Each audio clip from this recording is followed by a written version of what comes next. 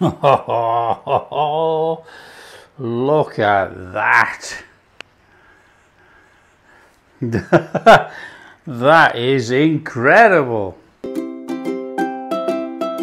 Hi everyone, welcome to Backyard Chef. I'm Rick. Today we are doing an unusual one. We're making a Cumberland sausage apple pie. Does it work? Yes, it does. The apple pie filling inside is more or less the same as an applesauce. It works very well. Pork sausages, apple in a pie. Let's do it. Come on. Now, veggies for this are very straightforward. I have an onion and some leek. And we have 4 Granny Smiths. If you could use Bramleys or anything like that, fine. Normally I would just use onion, but I've got a couple of leeks which are turning, look. So we're going to use the leeks as well. Put that lovely flavour through there. So we don't want those ends.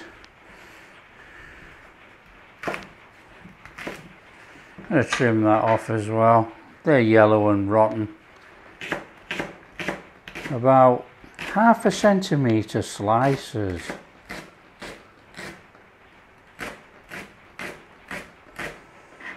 Just bash on until you've done it. Fantastic.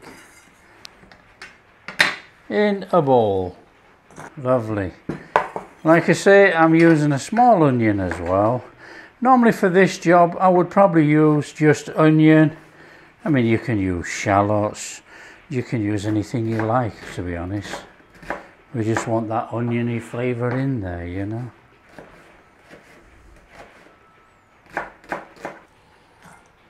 Veggies done. Leek and onion, one side. Put a pan on. Now, as per usual on this channel, in there with some water. In there with a little bit of oil. For all the people that have been with me, you know about the sausages boil and fry. For all the people who are just joining, sausages, water in there and oil. Put your sausages in. What happens is you cook your sausages by rotating round in boiling water, and when the water evaporates, the oil takes over and we brown. The reason for cooking the sausages like this, the filling inside swells up and maximizes the content of the sausage. It's as easy as that.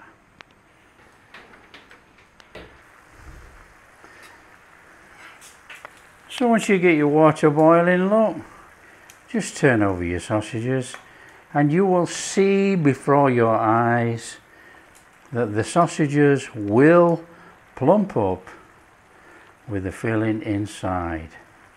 I already have some prepared mashed potato.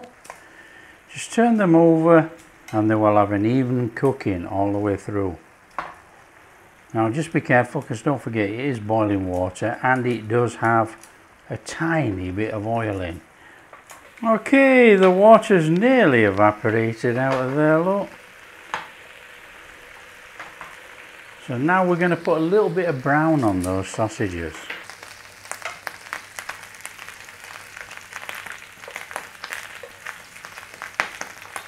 Okay, and once you've fried your sausages to how you like them, which is just basically a little bit of colour on, out they come. We want some butter in that pan, about that much. We're just going to saute off the onions and the leek, nice and gently. In it goes.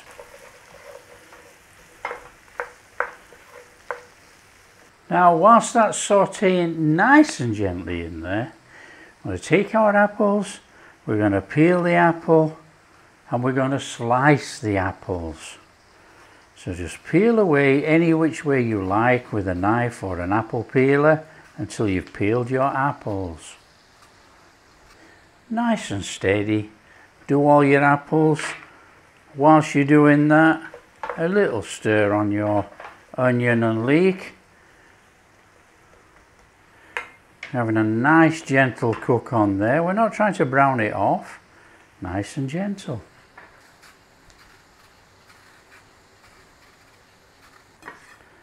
So it's just nice and straightforward. Just cut up your apple for slicing. We don't want the core, obviously. Chuck your sliced apples in there as you go along.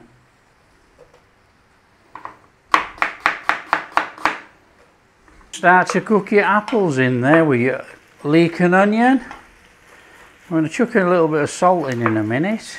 A little bit of salt going in there. A little bit of pepper. Black pepper. Use white pepper if you so wish. Nice and steady, give it a little turn over. Start to soften up those apples in there. Want about 5 minutes on this, just softening everything up. And then we're going to chuck some sugar in. And we're going to chuck some cinnamon in. Okay, we want about two tablespoons of brown sugar in there, and we have got some cinnamon. In it goes.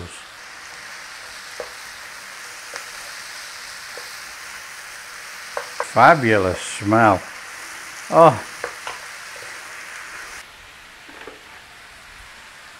I am just going to hit that with a little splash of water,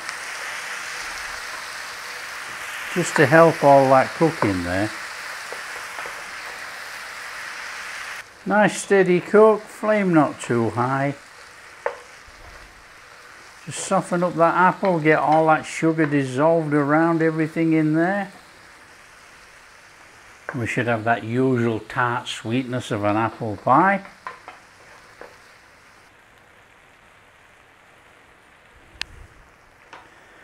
Okay, when you've got it nice and soft, but we still want some firmness in those apples like that. That's enough. We need to turn off the flame. That is our filling, our apple filling done. We're just going to put that to one side while we slice up our sausages. So it's just a nice little slice on our sausages. Now I'm coming thin and long like that, because I want it to sit in amongst the apples.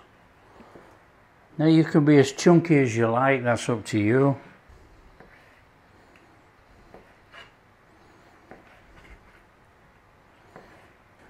Sausages prepped.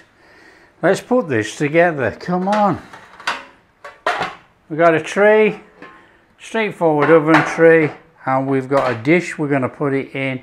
Stick the oven on 180 degrees. Let it do its thing. Let's prep this up. It's going to be a straightforward prep on this. We're going to chuck all that in there. Literally just chuck it in. We're going to do that. Finesse. And then we're going to take our sausage in there. Class me when I come to put these things together. Mix your sausage in with your apple mixture. Make sure there's enough sausage dotted around, because when you scoop it out, you don't want to be just scooping all out apples. Now that looks absolutely phenomenal. Our breadcrumbs, some melted butter in there. Little stir over. Let your butter mix up with the breadcrumbs. Now there's nothing fabulous about these breadcrumbs. They're straightforward panko breadcrumbs, or panko style breadcrumbs, out of the packet. I've not even crushed them or done anything, they're just as is. Right, breadcrumbs on there.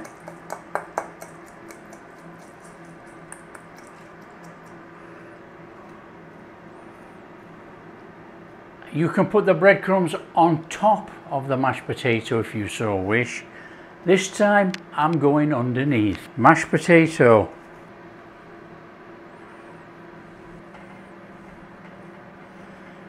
So what we're looking at here with the breadcrumbs underneath, it's not going to be crunchy underneath with the breadcrumbs. However, the juices that come up it's going to soak into that underneath the mashed potato. Take yourself a fork, bring your mashed potato towards the edge.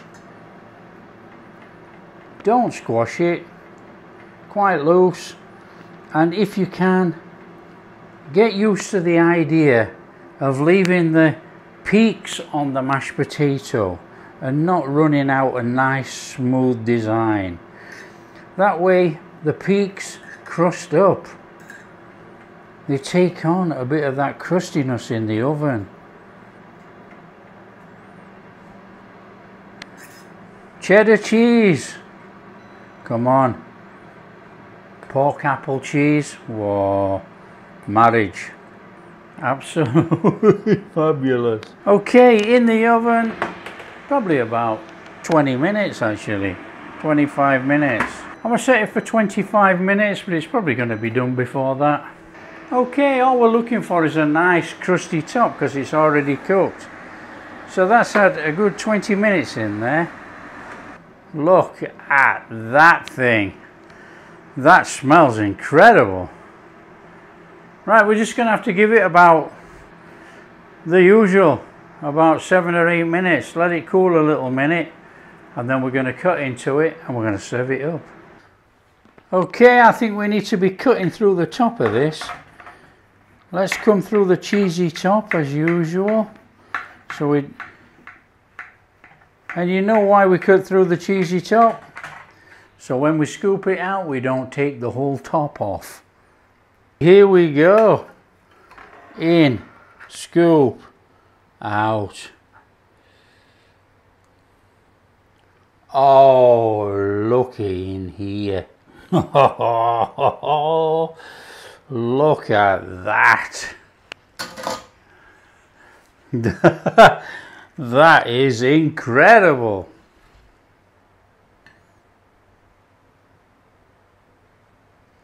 Just look at that. That is absolutely superb. That is Cumberland sausage and apple pie made. Just on a little tad of gravy.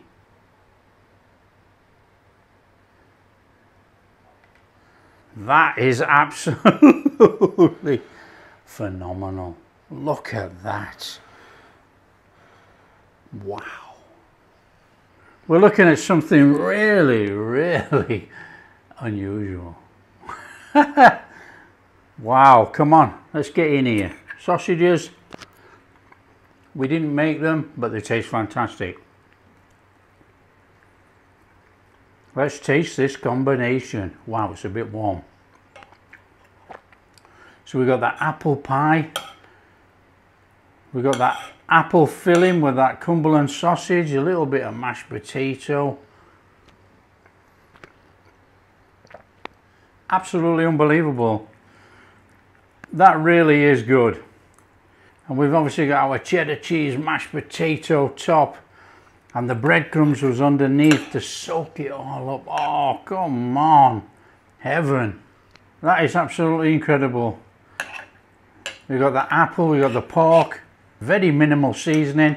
Got that little bit of cinnamon flavour in there, which obviously is a warming flavour. However, it's only slight.